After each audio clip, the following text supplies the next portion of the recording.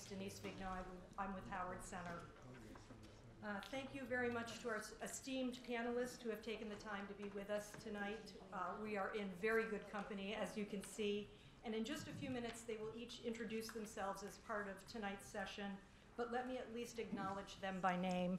The Vermont Commissioner of Public Safety, Tom Anderson, Champlain Valley Union Principal, Adam Bunting, City of Burlington Chief of Police, Brandon Del Pozo, Chief Medical Officer of Central Vermont Medical Center, Dr. Patti Fisher, Chittenden County State's Attorney, Sarah George, Howard Center's Safe Recovery Program Coordinator, Grace Keller, and the Vermont Commissioner of Health, Dr. Mark Levine.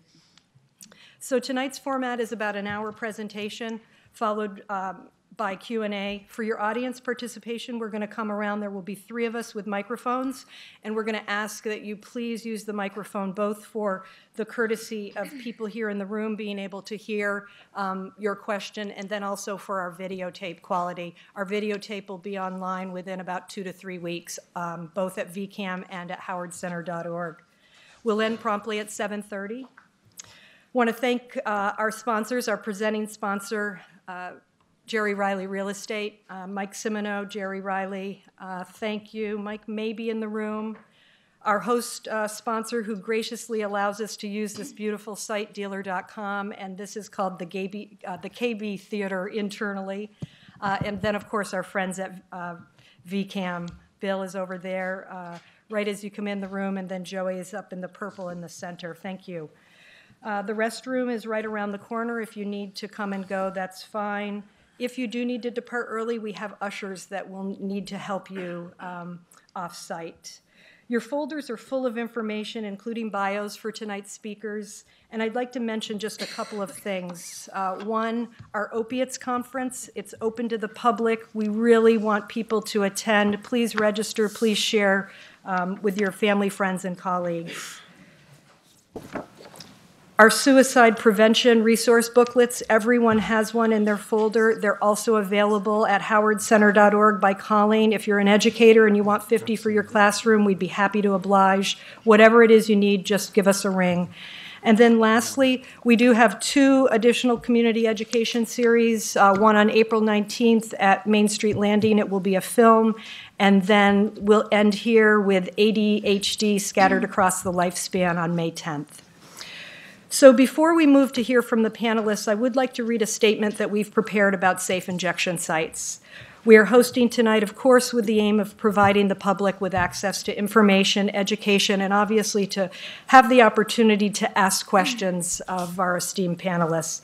As a substance use treatment provider, we understand the perceived need for multiple approaches to address opiate use, including safe injection sites as a form of harm reduction. Our Safe Recovery Program offers syringe exchange, free testing for HIV and hepatitis C, free distribution of Narcan, and is the single largest bridge to treatment and recovery other than individuals who self-refer. While Safe Recovery may be a viable potential host site, we understand further study and evaluation would be required along with the legislature's approval to establish safe injection sites in Vermont. Tonight's session is not a debate, nor is it intended to be an endorsement of the views presented. Rather, we've done our best to create a respectful context for the sharing of a wide range of perspectives. And to that end, it's now my pleasure to introduce someone who needs no introduction. She's a popular and highly regarded radio journalist, known both nationally and here in Vermont, for her work on NPR and VPR. A Harvard-educated native Vermonter whose career in public radio began at NPR in D.C. and then was later based on the West Coast before her return to Vermont over 10 years ago. Each day, she brings us informative interviews, interesting perspectives, and news as host of VPR's award-winning Vermont Edition. She's been the recipient of several regional and national awards, including our local and popular 7 Days Daisies for Best Local Radio Host and Best Talk Radio Show. We are so fortunate to have her with us this evening. Please join me in welcoming Jane Lindholm.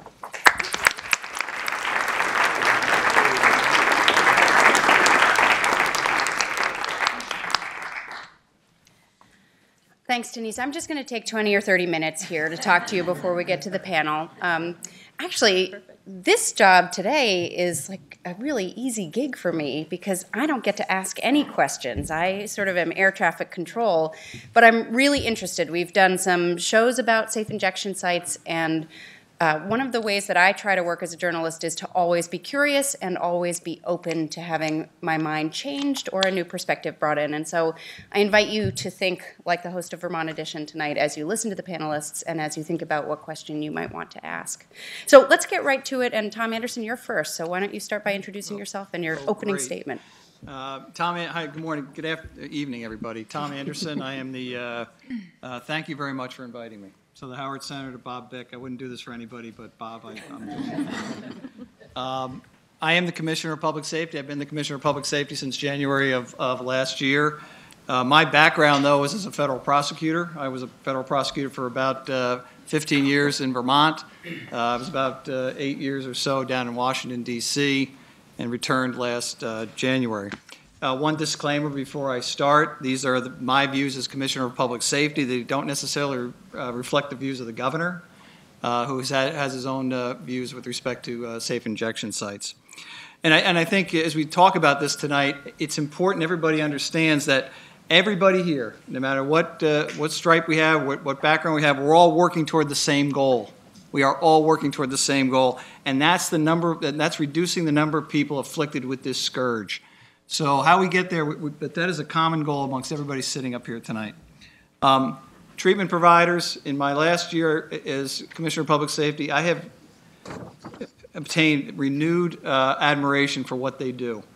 It is a tough job under extremely challenging circumstances. And I've learned a tremendous amount in the last year as Commissioner of Public Safety. I also have tremendous respect for State's Attorney Sarah George for raising this issue and the courage of her convictions. It took guts, and she's taken some heat for it, including from me. Only so I do admire her, the courage of her convictions. So with that said, I really broke this down as, is our safe injection sites good public policy? And I think that's a broader question than whether they are good for those suffering from substance abuse disorders. Is this a good idea for society as a whole? And in my view, and in the view of most law enforcement, which is the view you're going to get from me tonight, authorizing the use of heroin or other illegal drugs in so-called safe consumption sites is not good public policy for a number of reasons. First, this approach could be perceived and will be perceived as the state sanctioning and condoning and facilitating the illegal possession and use of a very, very dangerous controlled substance. The ongoing operational cost to run one of these facilities is not insubstantial. It'll be a burden on Vermont taxpayers. The Toronto site that is opened or being opened costs about $4.1 million Canadian a year to operate. The facility in Vancouver, which is often held up as the success story of sites, costs about $3 million Canadian to run per year. It's also not clear what the liability issues would be in running a safe injection site for the medical providers that will be there, the doctors that might, or the medical professionals that would be dealing with those issues. I also think this sends the wrong message to Vermont youth. And the message that I think it sends is if the state is helping people use heroin, how bad can it really be? I think that's a message we have to think about that we're sending to our children. The other thing I'd say is that most Vermonters are very supportive. And in the year I've been around the state, they're very supportive of treatment and prevention efforts with respect to this opioid epidemic. I do not think the vast majority of Vermonters will support this. And I think it then creates the potential for division amongst Vermonters who are generally accepting and understand the need for treatment, but that this takes it really a step too far.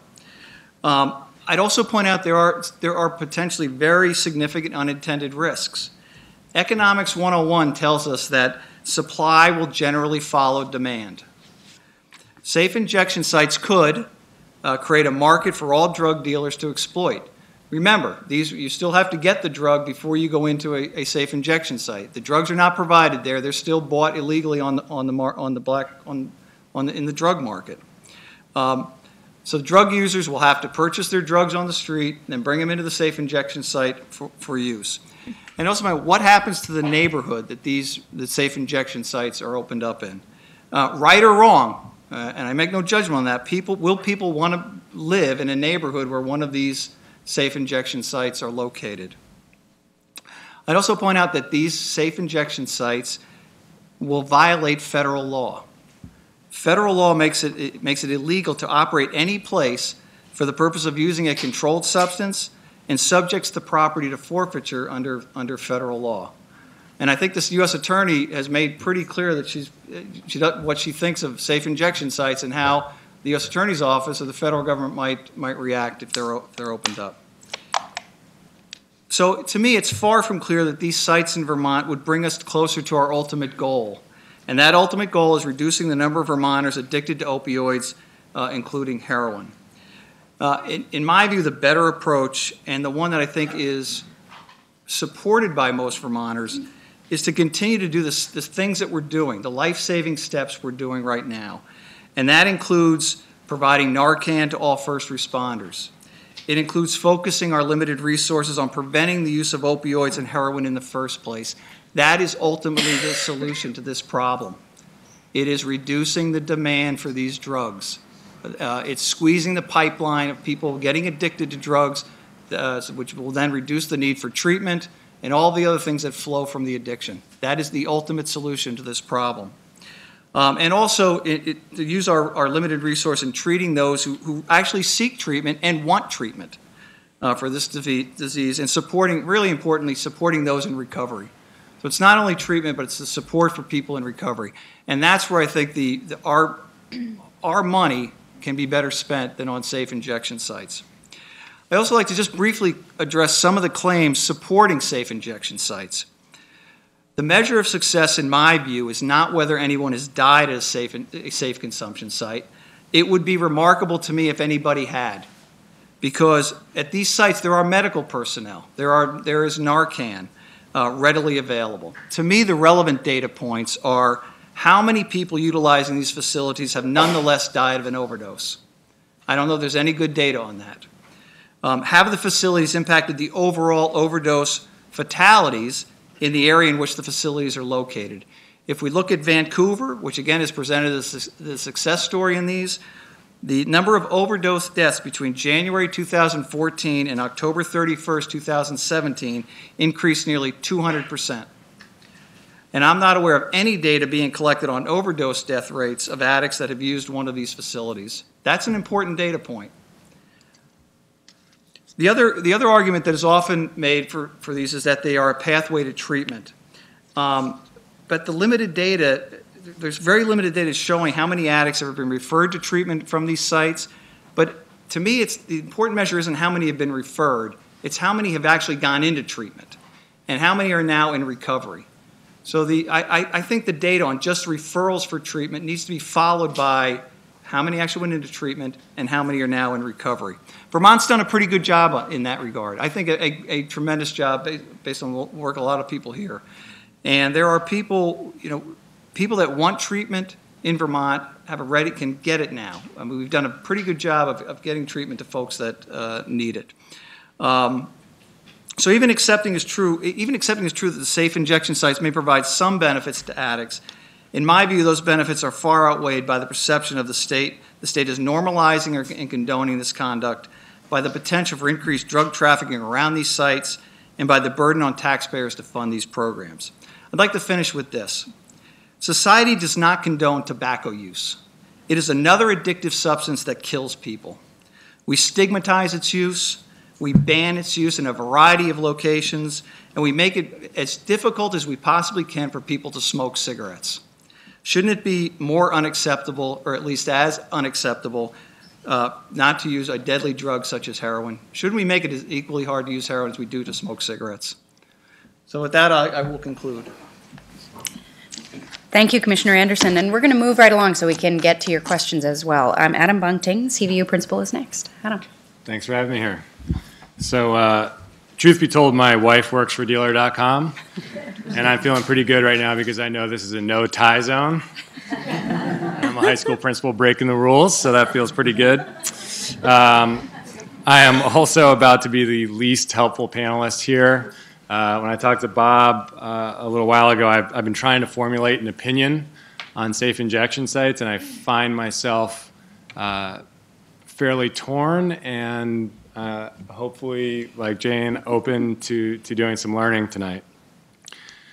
I am very clear that I believe in models of harm reduction. I just support that with all of my being. But when it comes to safe injection sites, I'm equally parts divided, and I find that each one of those parts within me is accompanied by some passion.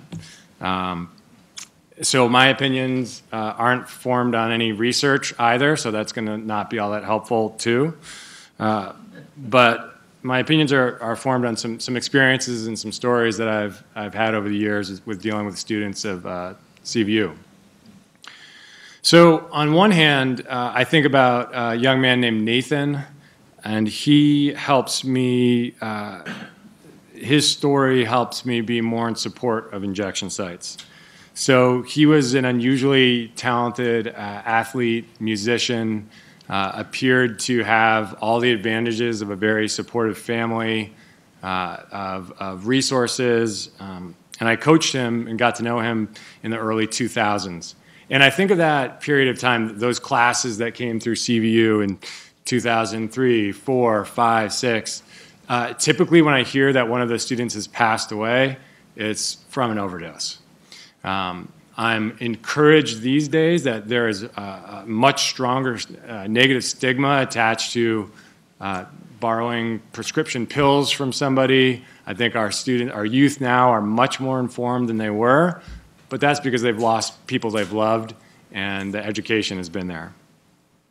So this young man called me a few years ago under the guise of getting some career advice. I hadn't seen him since he had left CVU, and it had been about 5 years. And what he really wanted to do when we sat down and talked was tell me his story. And the story he shared with me was one that was fairly shocking because I was there for the beginning of it. And he told me about when he first started using prescription pills while I was coaching him. He told me about when he went on to college and did very well academically and high caliber athletics, where his use started to turn to dependency and then I think more towards addiction, how he was able to manage both his academics and playing college sports while shooting up. He then told me about the nights relatively near graduation where he decided he didn't care whether he lived or died. And the next day, he made the decision that he wanted to get clean, and he locked himself in a hotel room for 8 days. And he described to me the experience of going between what he described sort of a state of being alive and not alive and the incredible pain that he went through. And then he told me of his sort of the unlikely sobriety that came about after that. Because that's not a common story that you hear from someone in recovery. And when I think about him, I think about, I'm just so grateful that he had enough days where he could get to the place where he could make the decision to be clean. Where he had enough experiences he survived through so that he and I could be having that discussion. And that, to me, would be the promise of a safe injection site. And he, of course, was in the era that was a little bit more pre-fentanyl, so it was a little bit of a different time. On the other hand, I think about a senior at my high school who I've been working closely with for the past 3 years. And when I think about her, I want to draw the hardest line I can possibly draw and have our society and never condone heroin use because of the neglect that we see in our kids, that they experience when their parents are using. And I can't possibly imagine how a safe injection site would help prevent that neglect.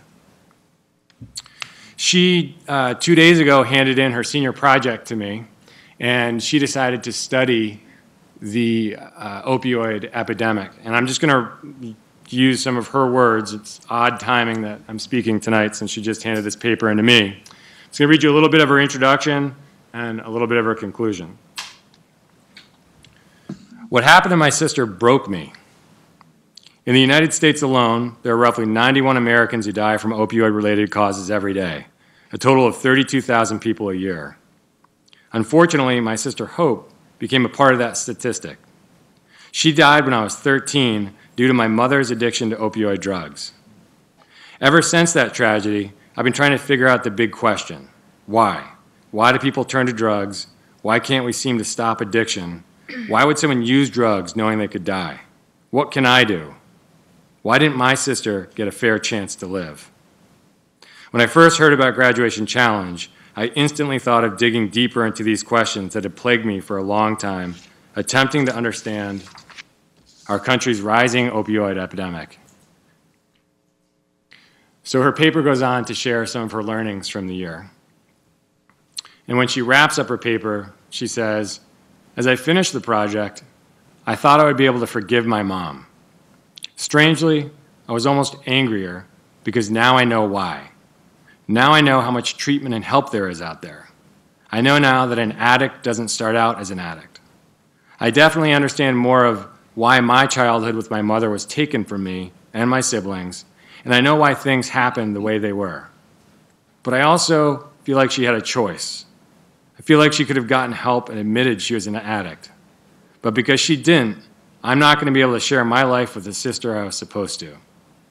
There's no way this epidemic we are having is just going to one day disappear. I know I can't myself just make this problem go away. But I know I can help. I know I can tell people the dangers of drugs. I can tell my friends and family and anyone else that I need to. I can create something where people can go to talk and get help, and that's my plan for my tangible product. It's to create a site where anyone who knows of someone who is struggling with addiction can go or get themselves help, because no one can face addiction alone. I want to name the site after my sister so her name is out there. It's not just a name, it's something that's needed to get by. Hope."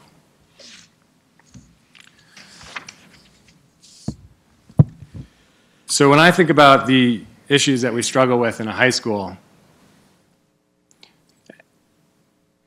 the obvious issues aren't the ones we're always dealing with. Overdoses from ages 14 to 18 certainly happen, but it's the more nuanced trauma that we deal with. It's what happens with kids who grow up, ages 0 to 3 even, who experience the neglect where they have trouble forming healthy relationships. And seeing that play out in a person's life, there's always incredible hope. I mean, I see as much resilience as we see in pain. But to me, I don't know. The more I think about it, the less that I would feel comfortable supporting safe injection sites as opposed to putting some of our resources in other forms of harm reduction. So I'm going to leave it at that and hand the mic over. Adam, thanks, and thanks for bringing the voices of some of your students to this, because it's worth noting that the panel is full of a lot of esteemed leaders in our community, and we're talking about people, but certainly people who are experiencing addiction and experiencing what happens with addiction are equally important in this conversation. So I appreciate you bringing some of their voices. Brandon Del Pozo, you're next. Thank you. So earlier today, I was in a room at a community stat meeting with seemingly like half the people in this room. I said that we should all travel around on a school bus talking about this constantly, or just like a 9-passenger van. The state could probably save a lot of money if it just partnered with the city and went everywhere all at once. Yeah. But that does illustrate the point that there's a lot of men and women here working together, despite variations in opinion. I do agree with the commissioner that every person on this panel and so many people I see in the audience have a shared desire to see folks through this crisis. I also think what the commissioner said was a good, profound segue into some of the points that I'd like to make, which is the question of not did anyone die in a safe injection site, but how many people nonetheless died, even if they used a safe injection site, or even with one in town? Because that's a harm reduction question, right? The model of harm reduction is how much exposure to morbidity and mortality can we capture and neutralize in order to lower its rate at the population level. And I think that that's the commitment that the city is making in our approach, is to look for a population level way to lower the mortality caused by the opioid crisis. Another way to think of it is that every day that somebody is addicted to or has opioid use disorder, they have an exposure to mortality. So how many person risk days can you capture and neutralize? And so it becomes a question of where do we prioritize safe injection among other interventions that also reduce mortality. The best intervention that science says and is unequivocal about is medicine, right? If you really, really, really want to radically reduce mortality, you just put buprenorphine in the drinking water, and overnight you'd see a profound reduction in mortality. And I make that, I say that lightheartedly to capture your attention, but I really think that the science is clear that the number one thing for reducing mortality in the opioid crisis is number one, buprenorphine, and then number two, methadone. That's a settled matter, in my mind anyway, having read the research. If folks feel differently, that's a point of discussion. But then we have to see if that is the most effective means, how do we get it out there, and then where does safe injection fall in relative to that, and is it cost effective to pursue one or both, or to make a choice? So it's interesting that Vancouver has a site, because Vancouver's population is very similar to Vermont's. They have 631,000 people. We have about 620. We estimate, and by the way, with the numbers here, I put in really tiny print at the bottom in your packet where I got the information from. It's from Vancouver's safe injection facility itself.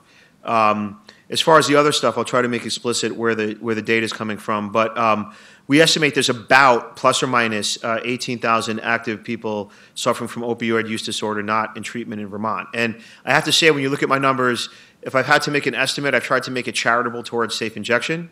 And even if there's an error, we're talking about a factor of 1 or 2, not 10 or 20. So we have about 620,000 people with about 18,000 active users. We had 136 overdose deaths total from all sources in 2016.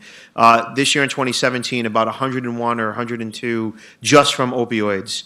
Vancouver, for its part, had 335 overdose deaths in 2017. What that says to me is that their prevalence rate's more acute. They probably have more than 18,000 people using, but we'll just assume they're like Vermont. They report that their safe injection facility had 175,000 visits by 7,301 unique individuals. That's to consume all types of things, not only to inject, but to consume all types of drugs. So if that were Vermont, that would mean that about 40% of the users in the state, by way of comparison, would be registered to use the site, a little less than half. That would mean, however, that these individual users were going to the safe injection facility about once every 24 days, just as an average. Some would go more, some will go less. But let's assume for a second that the day you cross the threshold of the site, you're immune from dying. Nothing you can drink a gallon of fentanyl and you visited the site, you're going to live. We know that people inject more than once a day. We know that they skip days, but let's say that every day you're not at the site, you're in danger. Breaking the threshold makes you immune. If that were the case, and Vermont's prevalence were to prevail in Vancouver, that the site would capture, in that case, 4.2% of the risk for the registered users. But that would mean only 1.7% of the total risk for Vancouverites. So, based on these assumptions, and we can question the model, we're saying that the safe injection facility, based on their visit data, captures 2% of Vancouver's fatal risk. In 2017, just looking at injections specifically, they had 415 injection room visits per day.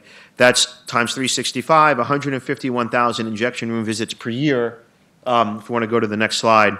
If people inject once a day, which is not the average, but let's just assume it is, it's charitable towards the site, then they would inject 6.6 million times a year in Vancouver. That's 2.3, the injection facility would capture 2.3% of the total injections. So, again, what I'm trying to stress is that it's if it's about capturing risk, this is, to go to war with the U.S. Attorney for the state of Vermont, for 2.3% of the risk. I just think that's a conscious decision we'd have to make and how it ranks with other interventions. I'll just have a few other facts, and then I'll turn it over. In 2017, they reported 2,151 overdose interventions at the site. Now, I'm sure they have the fact that no one has ever died there means they have a very conservative overdose intervention protocol. They don't want to risk it. They're going to intervene whenever they need to make sure someone doesn't perish. That means that they're intervening in 1.4% of all the injections or consumptions that happen there. So about 1.5% of the time they see a case where they need to intervene. If that rate prevails throughout the rest of Vancouver, then there were 90,000 unsupervised interventions in Vancouver. Those 90,000 unsupervised interventions resulted in 335 observed deaths in Vancouver. That means that less than 0.5% of all consumptions, of all overdoses, less than about, let's say, 0.5% of all overdoses ultimately prove fatal in Vancouver. And if you think about it, that's the case. Some people have signs of overdose, decreased respiration, prolonged unconsciousness, and they come out of it. What that would indicate, it's a last bit of math, I'm sorry, it's because I did the slides at the last minute, not because I'm trying to do a sleight of hand. But what this would suggest, if you take that number and then carry it back into the facility, the death rate that prevailed on the street versus the use rate on the street, that the site would have saved somewhere between 8 and 10 lives, which compared to a base of 335 is capturing a very small amount of the death. If we scale that back to Chittenden County, it would assume that a site here might save 1 to 3 lives a year versus the 30-odd folks that perished in the county last year. And also what this doesn't get to is that 61% of Vermont is rural, and we don't know of an effective, safe consumption model for rural communities. It just doesn't, there's no model where that's worked. So this is a site that would not work as a model for more than half of Vermont. Now, when folks say 3 lives are worth it or 8 lives are worth it, I say absolutely saving any amount of lives are worth it. But when you're a public health interventionist, you have to be somewhat agnostic about the point at which you save the lives. You have to acknowledge that saving the lives are what matter. So the question is, we might be losing the opportunity to save lives in a safe injection facility, but if we can save those lives in a prison setting, or by putting people on buprenorphine while they're on a wait list, or by intervening at the emergency department with buprenorphine, or by some other way, from a public health perspective, that is just as valuable as saving 8 lives in an injection facility. And I'm going to argue that we could save even more with other types of interventions. So I just urge that as we have this debate that takes up a lot of interest and oxygen, that we prioritize this intervention versus other interventions. Thanks, Chief Del Pozo. Dr. Fisher. That was a lot of data for a cop, police officer. For a policeman. I'm impressed, Chief. A lot of math, too. It's just division. It was hard to keep up with you. So I've been practicing medicine in Vermont for about 15 years. I spent 10 years at the community health centers in Burlington, and then about 5 years as a hospitalist at UVM Medical Center, and in the last 3 weeks as the new chief medical officer at Central Vermont Medical Center in Berlin. And I've seen this effect of the opiate crisis a lot, and medical providers such as myself are faced with the challenge of addressing complications from opiate use disorders and associated injection drug use. IV drug use, as we know, has reached epidemic proportions in the United States. We are seeing more and more people dependent on opiates, abusing opioids, and switching to IV opioids, including heroin and fentanyl, and then suffering consequences of IV opioid use, including serious infection and death. Unsafe injection practices among people who inject drugs can lead to complications requiring acute care encounters in doctors' offices, emergency departments, and in the hospital. Serious infections, including infections of the bloodstream, heart valves, bones, spinal canal, and skin, are a recognized complication of IV drug use and a major cause of illness and death in people who inject drugs. IV drug use also dramatically increases an individual's risk of acquiring a chronic infection such as hepatitis C and HIV. Hospitalizations related to opioid abuse, both with and without associated serious infections, continue to increase. In 2012, inpatient hospital charges in the U.S. reached $15 billion for hospitalizations due to opioid abuse and dependence, and $700 million for hospitalizations related to associated infections. The primary payer for this care is Medicaid. Last year, I was invited to join State Attorney Sarah George's Safe Injection Site Commission. I was initially opposed to the concept of safe injection sites. How I thought, could a healthcare professional, someone grounded in ethics and an oath to do no harm, stand by and watch as people injected drugs into their veins? I wondered if such facilities would just enable IV drug use. I also questioned if it wouldn't be better just to offer people treatment for their addictions. But I see the opioid crisis expanding at still an alarming rate, and I see people with addictions who aren't ready or able to stop using drugs. I've taken care of a 26-year-old young man admitted to the hospital in heart failure as a result of injecting drugs, whose only path to survival was a heart valve replacement and sobriety. I cared for a 23-year-old pregnant woman admitted with septic emboli, or clots, all over her body, including in the placenta, which was feeding the baby, as a result of heart valve vegetations from IV drug use. I also admitted to the hospital a 19-year-old who had lost vision in his right eye due to injecting drugs into his face. I cared for all three of these patients this same week, this past winter. The consequences of IV drug use, particularly those who use unsafe injection techniques, including not cleaning their skin properly, sharing needles, syringe reuse, and improper disposal, can be catastrophic. So on George's commission, I became curious about safe injection sites and their philosophy of true harm reduction, and for those most vulnerable members of our communities. And I started to research what others know about them. It turns out that such facilities do reduce harm. Safe injection facilities have been established in Canada, Australia, and Europe, and have been associated with lower levels of drug injections occurring publicly, safer syringe disposal, and reduced overdose death rates. Since Insight in Vancouver opened their doors in 2003, they've reported a 35% reduction in deaths related to overdose and a 30% increase in their users entering treatment for opiate use disorders. They've also shown a reduction in bloodstream-related infections, a reduction in HIV and hepatitis C risk behavior, a reduction in the incidence of needles found in parks and other areas around the community, and a reduction in people injecting in public areas, including parks and vehicles. One visit to a safe injection site by a user can lead to safer injection techniques, even when injecting outside the facility. 129 individuals die unintentionally every day in our country from the consequences of IV drug use. And despite all the time and money that we've invested in this epidemic, the deaths keep mounting. The cruel reality of opiate addiction is that any episode of use can be immediately fatal. Even when recovery is the goal, the path to it is often circuitous, and the most people with addiction have reoccurrences along the way. The odds of dying before reaching the goal are tragically high. Are we enabling drug users with this type of facility? If the current epidemic can teach us anything, it's that drug use is soaring unassisted. In conjunction with prevention, including education to youth about the risks of opioids and IV drug use, reduced opiate prescribing, and increased access to treatment for people with opiate use disorders, safe injection facilities may be one way to meet people where they're at and may just enable them to stay alive long enough to get into treatment and recovery. Supervised injection facilities have been proven to save lives, improve health, increase neighborhood safety, reduce costs, and ultimately increase engagement in treatment.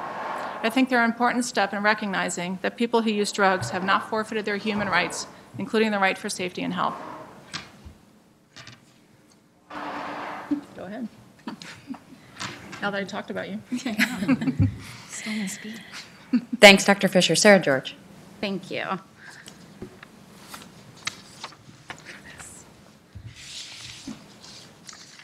So again, my name is Sarah George. I'm the Chittenden County State's Attorney, and I was appointed last January to this position, but before that I was a prosecutor in the same office for 6 years.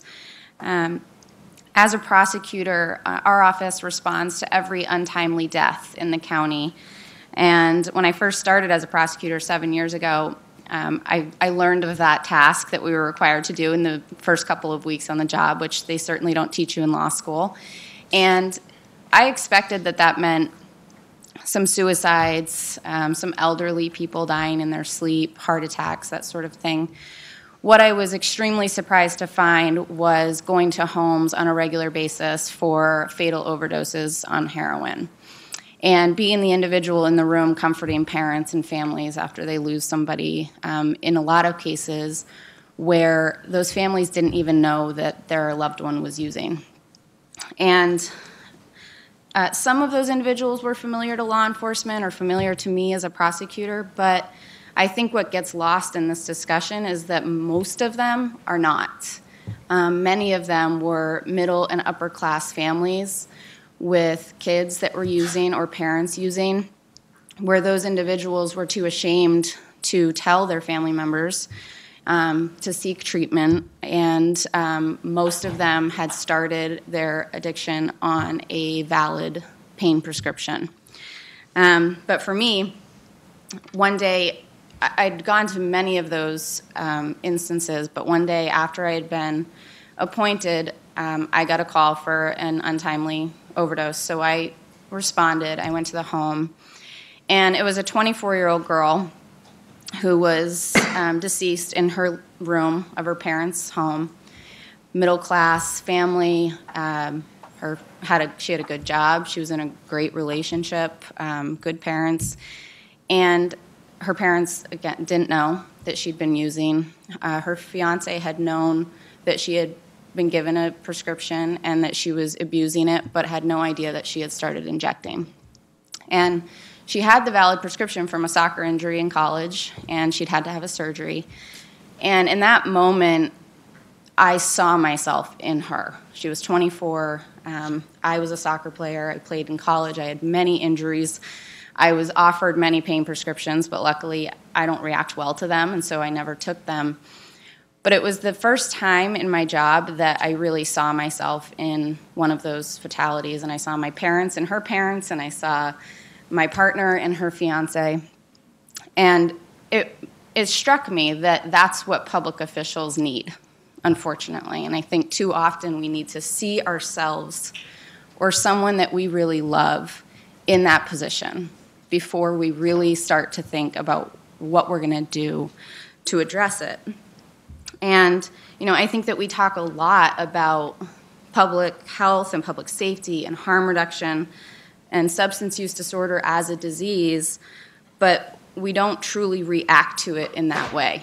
And that's, for me, as state's attorney, why I started this commission and why I am pushing for the legislation for safe injection sites, because I really do see this as a public health and a public safety issue for the individuals in the community, not only that are using intravenous drugs, but for those of us that aren't and are coming across discarded needles or are coming across people in the public restrooms who are using, or for myself, responding to homes and seeing somebody deceased by themselves because they didn't have a safe place to go to use. But I want to just address a few of the common concerns that have come up and do come up, and one of them is the enabling, which Dr. Fisher touched on. I think the research is very clear that they do not enable drug use. If anything, they enable safety and safe practices and safe injection. Anyone that would use a facility is already injecting drugs, and they're doing it likely in an unsafe manner and by themselves, or they're using it with somebody else who's also using. There's enormous evidence to show that, when you're criminalized for your drug use behavior or there's stigma attached to it, it drives you away from the services that are designed to help you. And I think that's exactly what we're dealing with in this crisis, is people that don't feel like they can go because there's too much stigma attached to it. So if you remove the fear of stigma and legal consequences to the use, it makes those people easier to access the treatment that they need. And as to the costs, frankly for me, focusing on the cost as a primary deterrent feels somewhat immoral because, you're literally attempting to put a number value on somebody's life. And, if we take the chief's position that it might save 8 to 10 lives, like Tom, from Tom to Ed, if you guys stand up, I think you're 9. You too, Scott, all of you guys. right, so this is 9. How many people in this room know somebody in this 9 people? Right. So is there anybody in this room that's comfortable saying that one of their lives is worth a certain amount? $10,000? Come on. Yeah.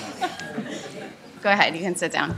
I mean, that's really what you're asking us to do. In order to support it, I need to know how much money is going to be spent on it. And I just think that that's really not the place we should be coming from. We need to decide if, as a community, we're comfortable with this as a potential option, and then we'll figure the money out. And I don't mean that to say that the money doesn't matter.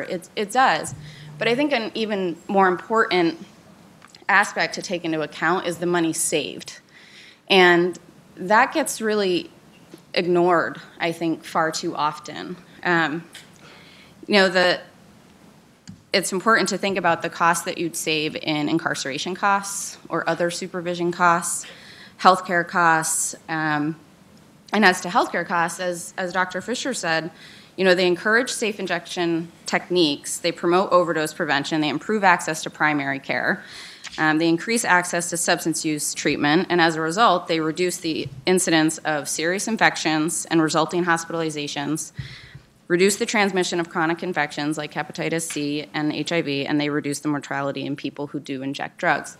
And, we've heard the numbers on how much UVM Medical Center is spending every year in endocarditis surgeries, blood infections, and like she said, that's Medicaid is paying for that. And it is millions of dollars, if not more.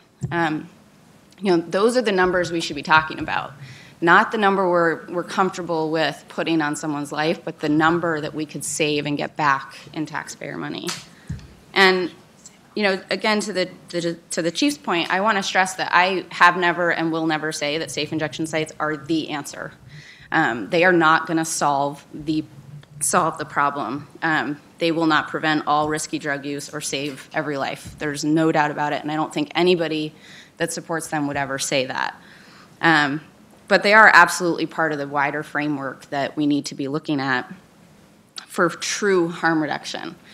There really, I don't believe, is a better form of harm reduction. If you think about that term in very pure terms, it is the only thing that while somebody is actively using and injecting reduces their harm and their risk of dying at the time.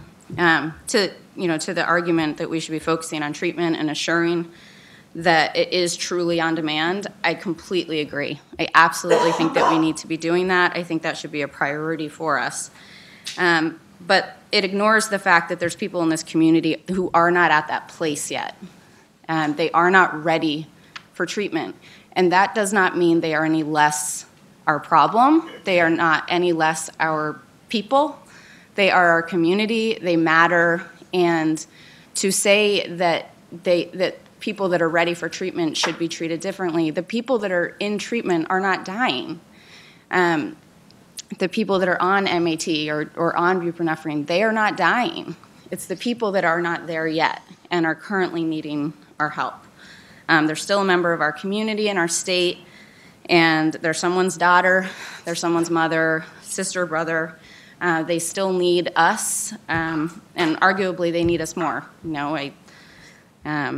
As Scott has said, you must be alive to begin recovery, and I think that we have an obligation to keep people alive as long as we can until they can get into recovery. Thank you. Thanks, Sarah. Grace Keller. Hi, I'm Grace Keller. I'm the program coordinator at Howard Center Safe Recovery. Safe Recovery is a program of the Howard Center that was started in 2000. We're Vermont's oldest and largest syringe exchange, in addition to being the first and largest community-based Narcan distribution site. We served over 1,300 Vermonters last year. We are a statewide program as 34% of our clients come from outside of Chittenden County, and we have clients that come from every county in the state. We're a professionally staffed recovery center for people who are addicted to heroin or other pain medications. As Vermont's largest community-based Narcan distribution site, we distribute over 70% of Vermont's overdose rescue kits. I am proud to say that we have handed out over 18,000 doses of Narcan and have had 1,147 people come back to tell us that they've used it to reverse an overdose and save a life. We have also trained over 1,000 providers in the community, from schools, colleges, homeless and battered women's shelters, drug treatment centers, housing authorities, recovery centers, and law enforcement. This makes it more likely that in the event of an overdose, someone present will have Narcan and will know how to respond. But Vermont is in a fentanyl crisis. We have lost more clients to fatal overdose in the last year than in the 16 years that we have been operating prior to that combined. We used to go over a year without losing a client, and recently we are losing multiple clients a month. It is devastating. So when Sarah George asked me to be on the Safe Injection Commission, I was intrigued. I had done a lot of research on the topic, but had not put it in context of Vermont. The group came together with a shared sense of urgency, and I felt like I owed it to the people who have died, their loved ones, and the people who are currently at risk to consider all options. My first order of business was to find out what our clients thought about safe consumption sites. Was it something they felt would be helpful? Would they use it? I knew that some of them would say yes. What I didn't know is that it would be over 90%. I also knew that a lot of our clients are high risk for overdose and many other drug-related harms, but the new survey was astounding even to me. Historically, we ask our clients on intake how many of them have witnessed someone else's overdose. Every year, it typically oscillates between 23 and 26%. Last year, it was 26%. On this survey, 81% of them had witnessed an overdose. This is fentanyl.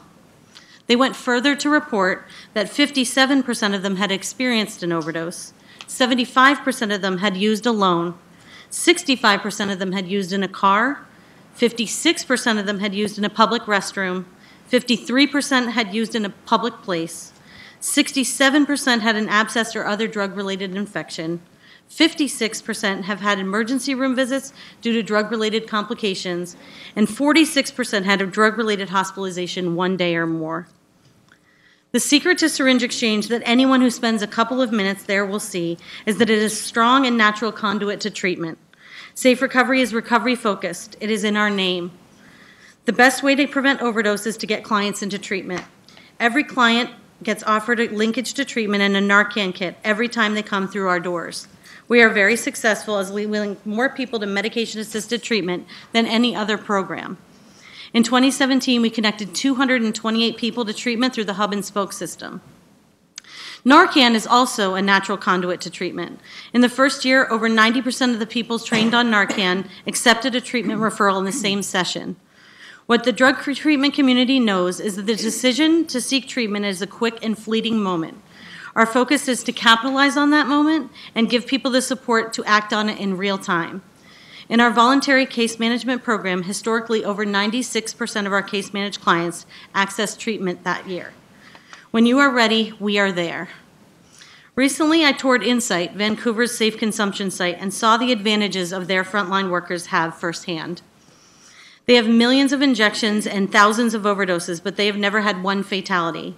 Even with the fentanyl and carfentanil crisis, they have remained 100% protective against overdose death. In fact, there are over 100 safe injection or consumption sites in the world, and there has never been a fatality in any one of them. The safe consumption site has benefits like medical staff and oxygen, but their biggest advantage is time. When an overdose occurs at a safe consumption site, they can respond immediately. At Safe Recovery, we have revived 15 people with Narcan, all of whom were brought to our office overdosing and not breathing. When this happens, we have no idea how long the person has been in that state. Each time, we have been able to revive the person, but it is my biggest fear that someday we will not be so lucky and my entire staff might witness someone die. The last person who overdosed was a 19-year-old girl. She was half my age.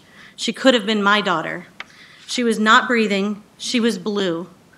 I administered 4 doses of Narcan and did rescue breathing, and she regained consciousness only when the ambulance got there and the EMTs took over. Another overdose was a client I knew. He was a young man in his early 20s. I gave him 4 doses of Narcan and 9 minutes of mouth-to-mouth. He was blue and not responding, and I was sure that he was going to die. The The whole time I was breathing for him, his dog was in the car, jumping at my face and coming close to biting me because he thought I was hurting him. His friend who brought him to our office was screaming and crying and begging for him to live. When he woke up, the first thing he did was ask for help. I made a call to the clinic and got him into treatment the next day. We need a professional there for these captive moments. When people overdose, they are often terrified and want treatment immediately. We don't want to miss that moment. After I've revived someone from an overdose, my first thought is, I am so thankful that they are alive. Almost immediately following is, what can we do differently? Another way that Safe Recovery loses clients is to endocarditis. Endocarditis is an infection of the heart valve. Endocarditis cases are growing exponentially. In 2013, UVM Medical Center saw 9 cases of drug-related endocarditis, and in 2017, the number had risen to 59. Endocarditis can require heart valve replacement surgery in what typically are otherwise young, healthy people. If they survive, they have a serious heart condition for life that will probably shorten their lifespan. It also requires weeks to months in the hospital and costs between $100,000 and $600,000 per case. These cases are the results of not having sterile supplies, access to clean water, or a sterile environment. 85% of our clients have experienced homelessness in their lifetime, so they are higher risk for endocarditis. Fatal overdose and endocarditis are on the rise, and human trafficking is on the rise, and many other drug-related harms are destroying the lives of Vermonters. Safe Recovery is on the front lines of all of this. As with anything, we need to arm our frontline workers with the best tools and what science tells us works. And most importantly, when seconds count, time. At the end of the commission, we arrived at the same place with law enforcement, people in recovery, and medical professionals in supporting a legislative path forward that includes wraparound services. Clients are asking for it, their families are asking for it, and people in recovery wish they had it available to them when they needed it. That being said, there is a lot to think about. And at Safe Recovery, we have an incredibly high standard when it comes to safety and best practices. We understand that further study and evaluation would be required along with the legislature's approval to establish safe injection in Vermont. When you're one giving mouth-to-mouth or attending a funeral or telling someone they have HIV, and research tells you there's an option that is evidence-based, you feel you have to consider it. When a client dies, I know that person. I know their dreams and aspirations. I know their recovery goals, and I know their recovery successes. Oftentimes, I know their children, their partners, and parents that are left behind. It is in the moments before I go to sleep, I think of these people and the tremendous loss, and I think, what can we do differently, and that we have to do better. We owe it to these clients and the people that love them and the people who are currently at risk to have these conversations and to study all the options. Syringe exchange workers know all too well the worry we feel when clients leave the building. It is time to consider keeping them closer to us. The current laws drive people into hiding. They use alone and in cars and in desolate areas. 90% of them say they want a more responsible option. It is time to consider bringing them into a medical setting to people who care about them, who can connect them to treatment and potentially save their life. Thanks, Grace. And Dr. Levine. Can I break with tradition and come up there? Yeah, come right up. Can I sit over there? It's just easier, it's just easier to try the slides. And I won't have to keep saying next slide. Thank you all for coming and having such an interest in this topic, and thanks for inviting me.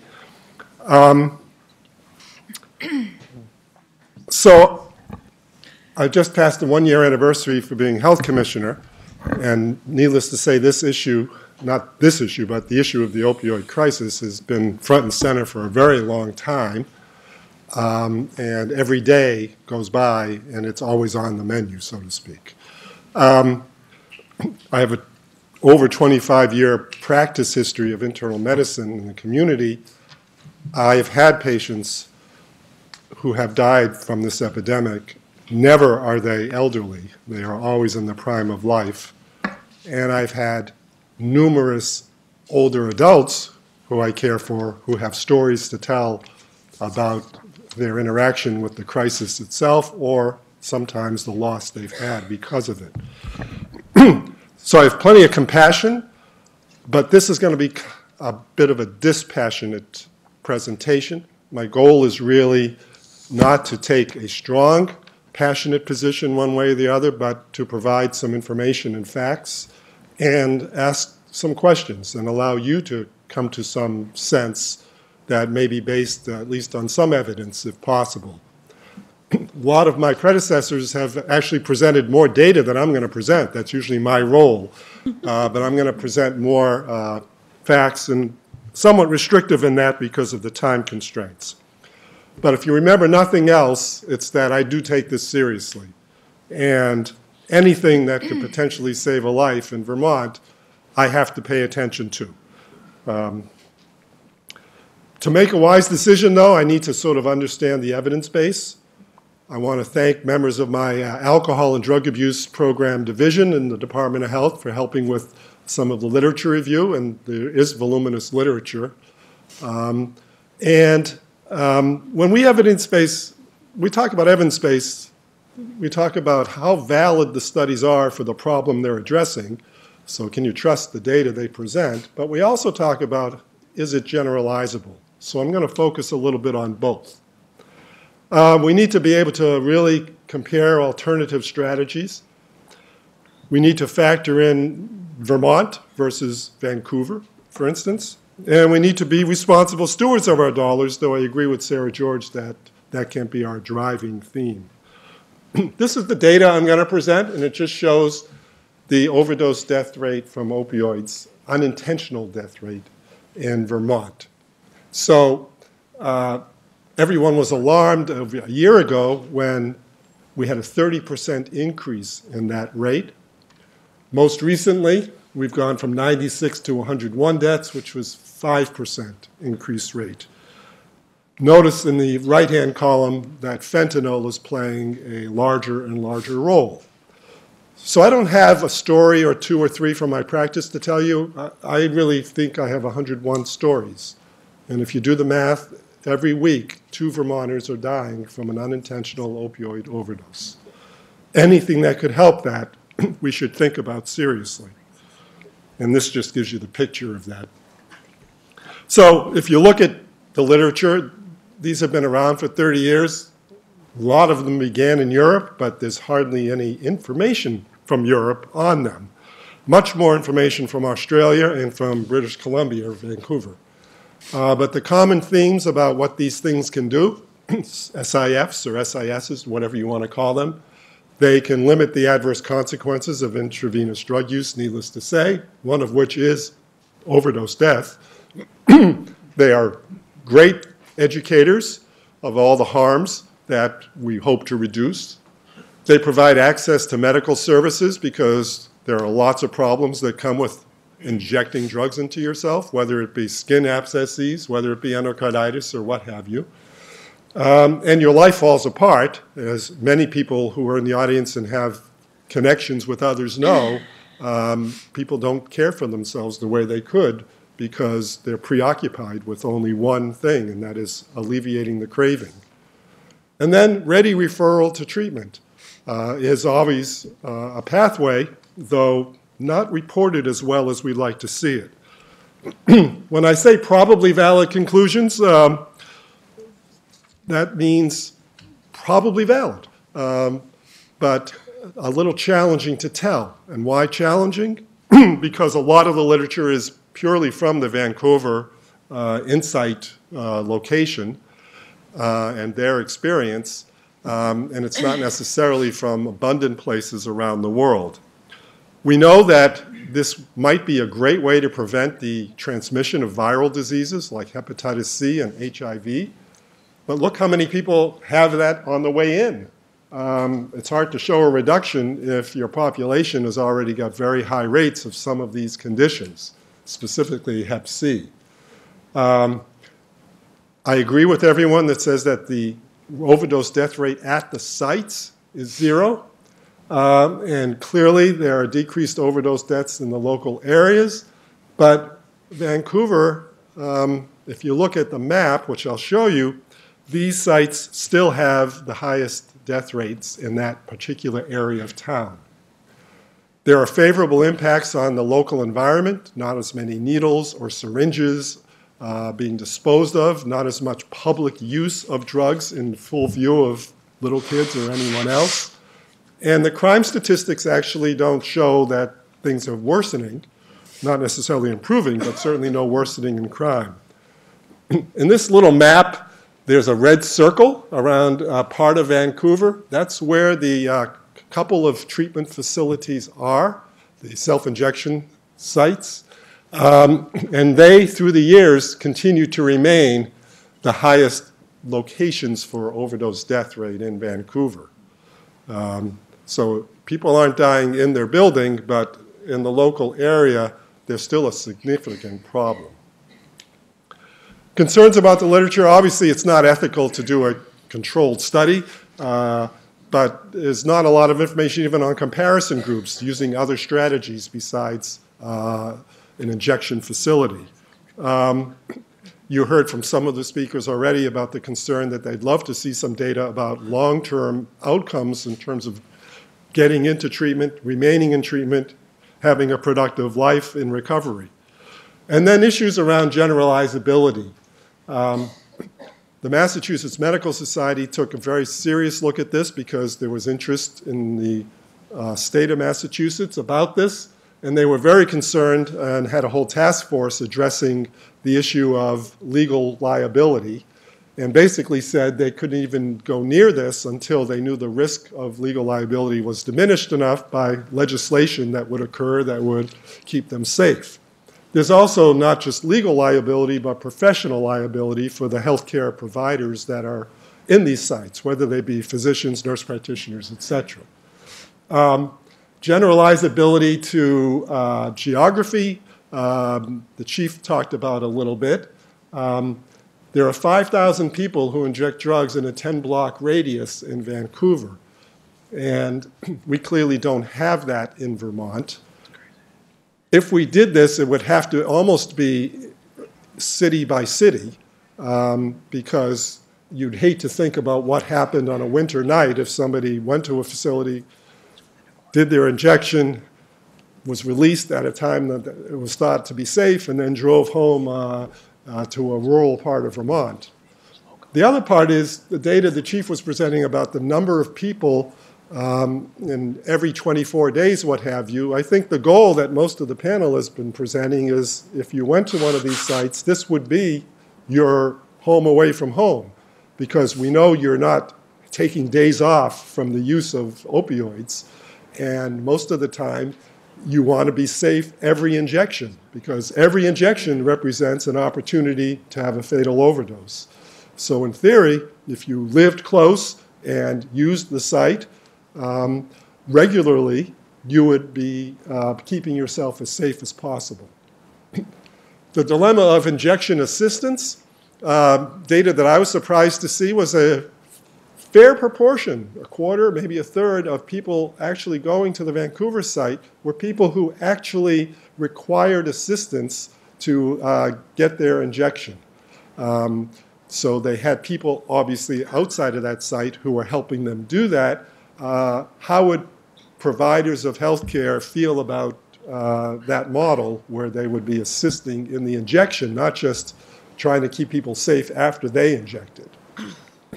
Standardization of drug formulation, fentanyl, Grace has said tremendous amount about the crisis we have with fentanyl. We also know that in Vancouver there's one single site that allows a special pharmaceutical grade, if you will, heroin, that they will provide for the client. I don't see that happening here in this region or country at this time, but that is something that would be poorly generalizable. And then lastly, it is a harm reduction strategy. We have to call it what it is. So how does it compare to other harm reduction strategies? You know, the prime ones we have in Vermont now are pretty much universal access to naloxone and use of facilities like Safe Recovery that allows syringe exchange and a whole host of other benefits that come with that human interaction every time the person shows up at the door.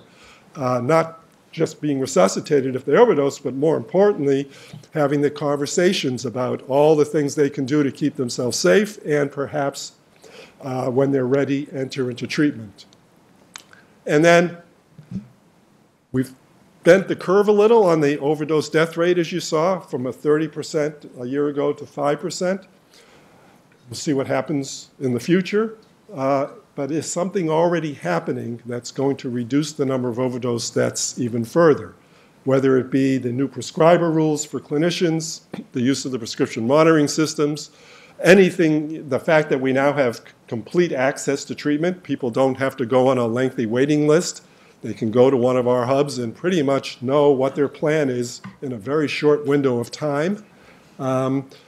Initiatives like buprenorphine in an emergency room or other settings, all of these things are happening concurrently. And some might say we should just do them all. And in some sense, I believe in that. But some are more expensive than others, and we just have to be cognizant of good stewards of dollars that we have. So that's sort of my presentation. I certainly haven't taken it off the menu. I'm not representing the health department's view. The health department has an official neutral view. The state of Vermont, to my recollection, has no view, if you look at state government. And I've tried to provide a balanced presentation of the things we need to think about, knowing that we should think about everything that could save a life, but that's evaluated on the merits that we know we have in the literature. Thank you. Thank you, Dr. Levine. I want to acknowledge two things before we open this up to questions and comments. And the first is, it is not going to feel like we have enough time for questions. I guarantee it.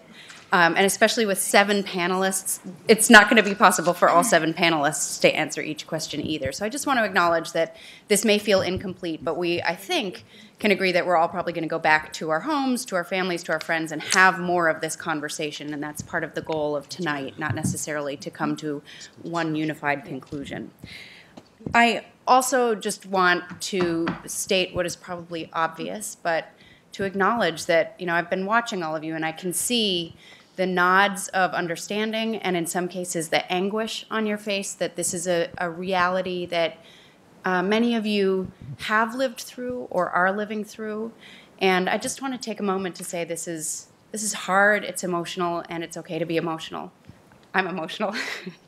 So, that being said, let's open it up to questions.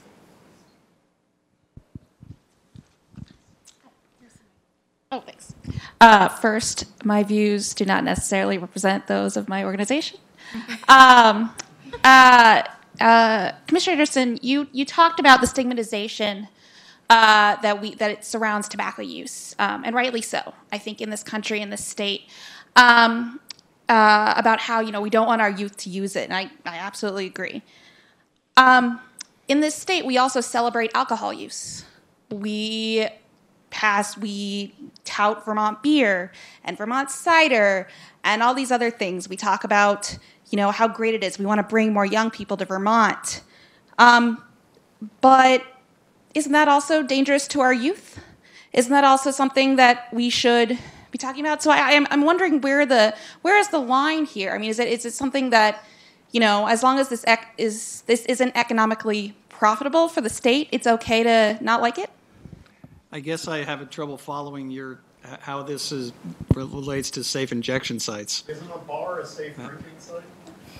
Well, it's because you talk about how we don't want our youth to use tobacco, correct? I don't want anybody to use tobacco. Right, but you talked specifically about our youth and how we talk about that. And you talked about how safe injection sites could send the wrong message to our youth, and there should be the same stigmatization around drug use. But we don't seem to have that same stigmatization around alcohol use. So I'm wondering where the line is here. I think my point was tobacco is a substance that kills. It kills a lot of Vermonters. It kills a lot of Americans. We stigmatize its use. We prevent its use. We stop its use. We try to discourage its use. And I think my point was, should a dangerous drug like opioids, should we have the same unacceptance of that as we do with tobacco? I think that was my point. This with respect to alcohol, obviously those are policy decisions that have been made by the state over many, many, many years as to, that alcohol should be legal, and you can make the same arguments that alcohol is a dangerous drug that kills people. But over the years, that has developed, policy decisions have been made with respect to that. Here we're talking about a very dangerous drug that is illegal to use under any law, either federal or state, and we're talking about the state becoming involved in facilitating the use of that drug. I think that is significantly different than a legal substance that the state, for the policy reasons, for whatever policy reasons that they've legalized alcohol, is significantly different. So I fundamentally reject the idea that you're equating this with alcohol use, so, or tobacco use. Let's take another question.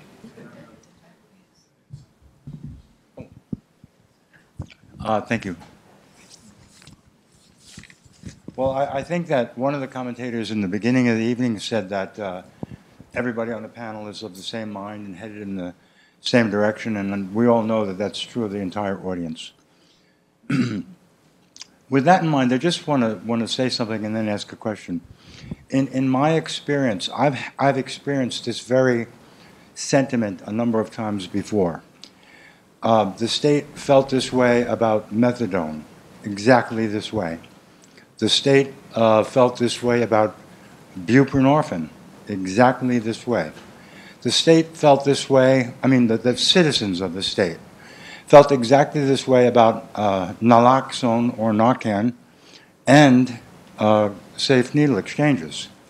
So in my history, what's been happening with this epidemic is we've all been forced to stretch our minds and accept things that were at one point unacceptable. And each time we've done that, it's saved countless lives. So now on the horizon, it looks like we have safe injection facilities, which, believe me, is a stretch for me. I'm basically abstinence-based and, all enthusiastic about old school recovery. So a lot of this has been a stretch for me, but I've managed to do the stretch. So I guess my question to the entire panel is, what type of research do we need to access or do in order to get ourselves on a footing where we can feel comfortable actually making a decision?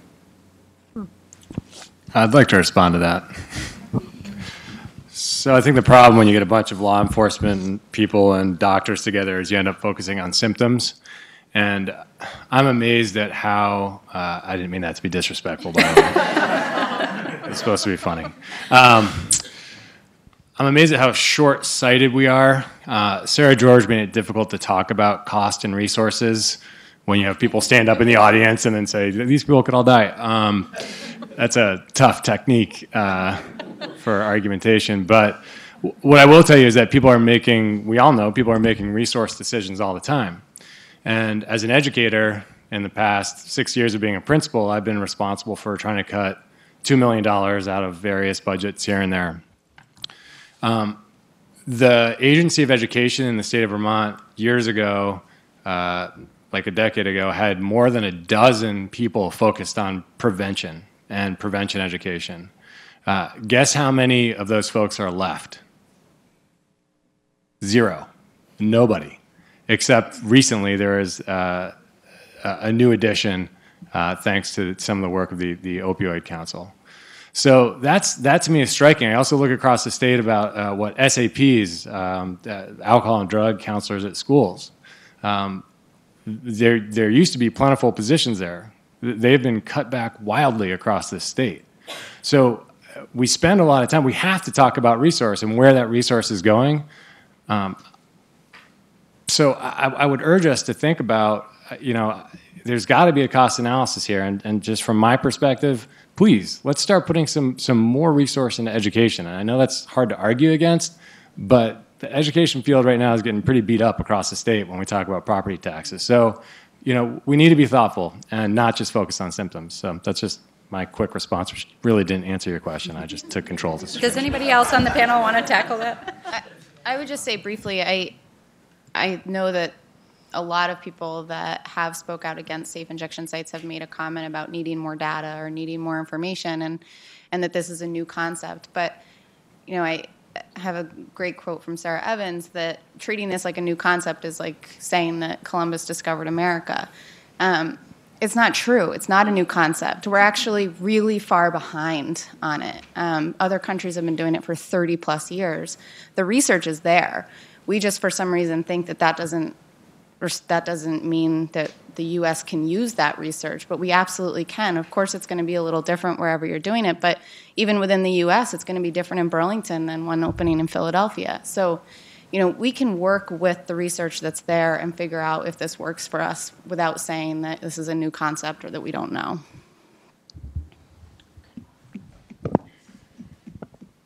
Somebody over there had you had a question.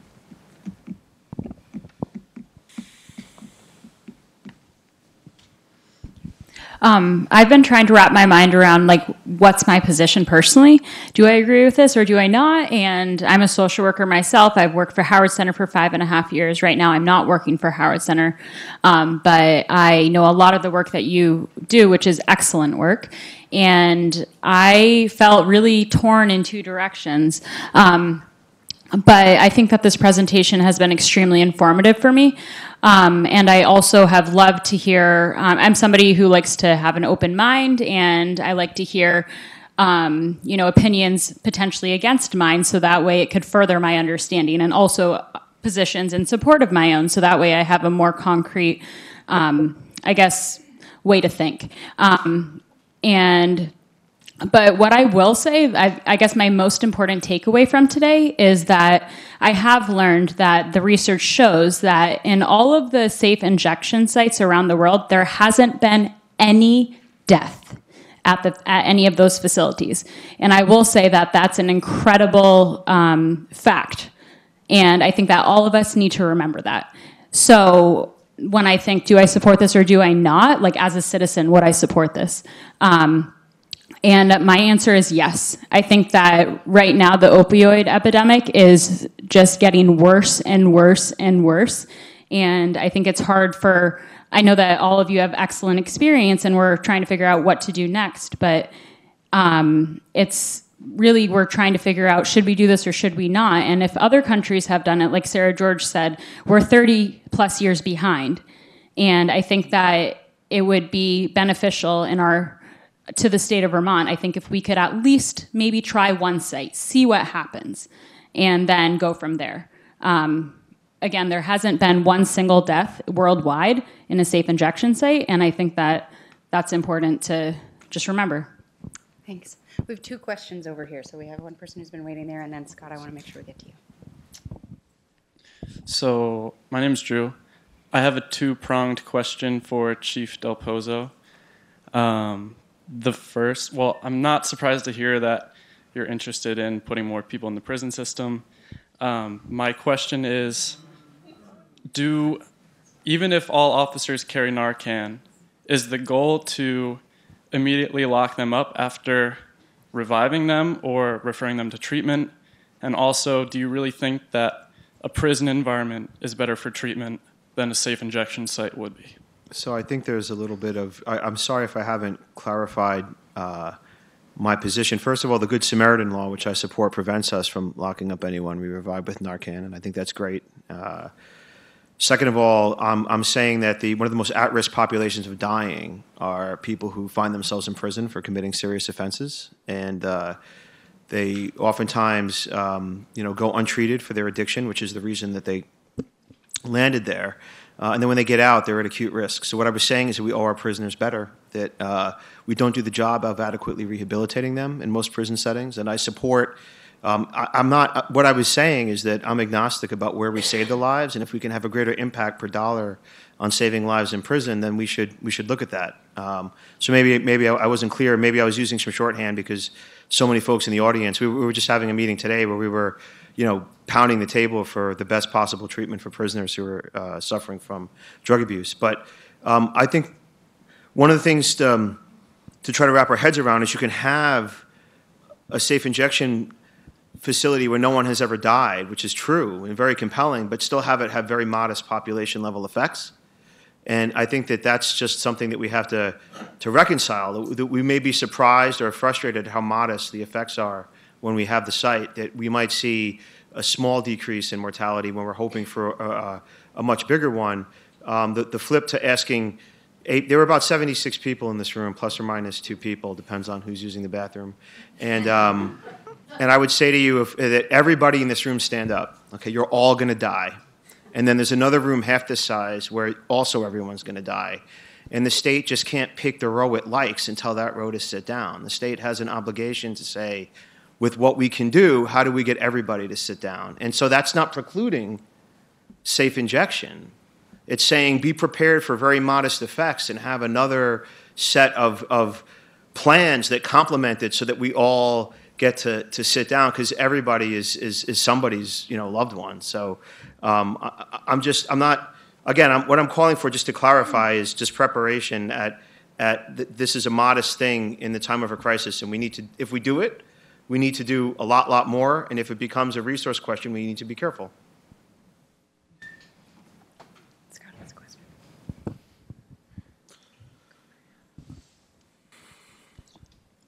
Hello. Thanks everyone for being here tonight. It's great to see as many people as there are in this room. My name is Scott Pavic. I began using opiates when I was 16. I got clean when I was 21, and I'm 26 now. I recently celebrated 5 years clean. No.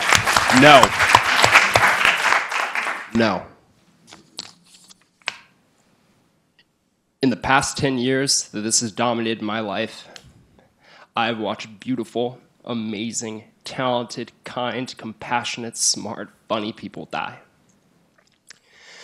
In a lot of ways, it feels like that's all I've been doing with my time. So I'm really grateful that we're having this conversation about saving lives. I wish it had happened earlier so more people could have been here with me. I don't have a question. I wanted to provide an answer. I know there's a lot of anxiety about what sort of message would this send to our community. Back in November, Commissioner Anderson, you released a statement that said, this would send the wrong message at the wrong time to the wrong people, I believe. My sister's 14.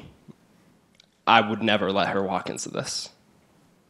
And I'll tell you how I talked to her about this and what message safe consumption sites would send to our communities.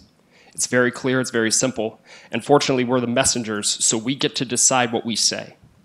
Here's what we would be saying. If you are sick, you do not need to die in the street. No matter how badly you are hurting, you do not need to die alone. That's it. Thank you. One question I want to add here is, it often gets presented as an either or. If we do safe consumption, that's taking resources from somewhere else. Is that a true scenario? Because I've never heard in all of this discussion whether adding a safe injection site in Burlington takes resources from some other part of either treatment or prevention or education. And I take your point, Adam, about adding resources in other places, but it seems to be presented as an either or. We have safe injection sites, but then we don't have X. And is that true in the way we're thinking of this, even in our conversations about how it would work?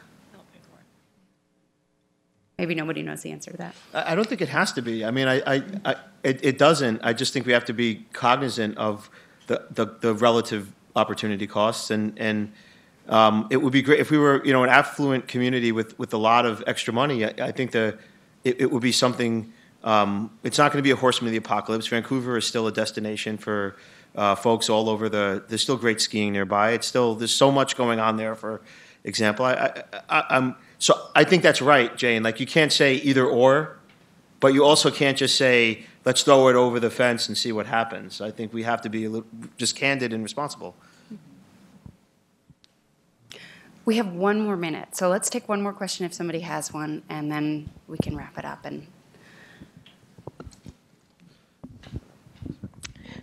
Thank you. I'm Jolinda LeClaire. I oversee the Governor's Opioid Coordination Council, and full disclosure, there are 3 members of the council sitting up there, Commissioner Anderson, Principal Bunting, and Commissioner Levine. Tremendous conversation here today. It is true, going to your last question, that when there is a certain amount of money, it does get spread across. And the tobacco money that is on the table right now for the state of Vermont to consider, and legislators who are here in the audience today will be making tough decisions along with the administration about how to use those funds for prevention, intervention, education, treatment, recovery, and enforcement. So it's really a six-legged stool, whether it is state money or it is federal money. With that aside, stigma has been mentioned once today, and education has been mentioned numerous times. And I'm really interested to know from all of you, how do we replicate forums like this where we do educate people? Chittenden County and Howard Center do a fabulous job having these public forums. I can tell you, when you go into the more rural parts of the state, in the Northeast Kingdom, in southern Vermont, these forums are not happening the same way where it's safe for people to have these conversations. So I think that's one of our other challenges as well as a very big opportunity. Everybody up for a road show? You talked about the bus we could take, Chief Del Pozo. If I could just, to what Jolinda just said, I think that, and back to your kind of spending question, I think that that's true with regards, or it could be true with regards to the budget and the state's budget. But, you know, just last week, the Attorney General announced he got a $28 million settlement, and he's putting $14 million of that towards the opioid crisis. So there are other ways, and frankly, you know, for me, if this is truly a public health crisis, UVM Medical Center has money that we know they can, you know, there are other places, and frankly, if I knew the amount, I'd go out and fundraise for it if that's what we needed to do. I think to think that this is just how much taxpayer money is this going to cost is unfair. I think that there's other places in the state that we have money that we could use towards this, or we could find it. Commissioner Levine, it looked like you wanted to say something. Well, just to sort of build on that, there are so many places money can go, and Jolinda referred to all the different efforts, prevention, recovery, et cetera. We've got treatment kind of down in Vermont. We figured it out. It's kind of funded pretty well, and people are having ready access to it. So the interest really in the Opioid Council, but also really across government, is trying to invest in some of these other areas. And hopefully in the areas that we find there's the greatest evidence to warrant the investment. This issue that we're here for tonight has, I think, from my standpoint, mixed reviews when it comes to evaluating the current literature. And a lot of it really becomes more of an issue of passion. And we find that people get very polarized. It's either I'm for it or against it. And I think it's really hard to be one way or the other in an extreme direction, because there's a lot of questions here. And even though it's had 30 years experience elsewhere, it's had zero in the United States, and it has tremendous hurdles to get over just to become operational. And we could choose, like we often do in Vermont, to be on the innovator and early adopter side of the equation and not be laggards on the opposite end of the spectrum. And I'm personally very comfortable with that if that's what we as a cohesive group can decide on, as opposed to real polarized opinions. But we really have to understand that even in a place like Seattle, where they've spent years planning and trying to get this underway, it is still not open. And they're still getting over a number of these, whether they be legal or other barriers that I've talked about, to make it operational. And I personally, in viewing this as a crisis, if you will, want to do the things that we can do now and implement. And there are a lot more things that I'm finding we have great evidence for, poor funding of, that could use a little boost that I'd love to direct funds to and really try to succeed. And if this comes around to a point where nationally it's something that we can actually get through, wonderful. Because even though we know our legislature often does things that no other legislature will do in the country, there are still federal things that have to be done to make this real time. So I just have those kind of concerns. And I really do. $14 million goes really fast when you start thinking of big programming and have lots of sort of passion for what you want to do with it. But there's plenty of places to spend that money that hopefully can prevent at least the next generation from having the ills that the current generation of people with this disorder have shown us. I want to make sure I'm respectful of everyone's time, including our guests, and so we're going to end it here. I want to thank all of you for attending. I want to remind you that the Howard Center has other community education series. You can find them in your packets. Thanks to all of you for being here. Thanks to Howard Center for convening this. And thanks very much to our panel for sharing their insight and expertise.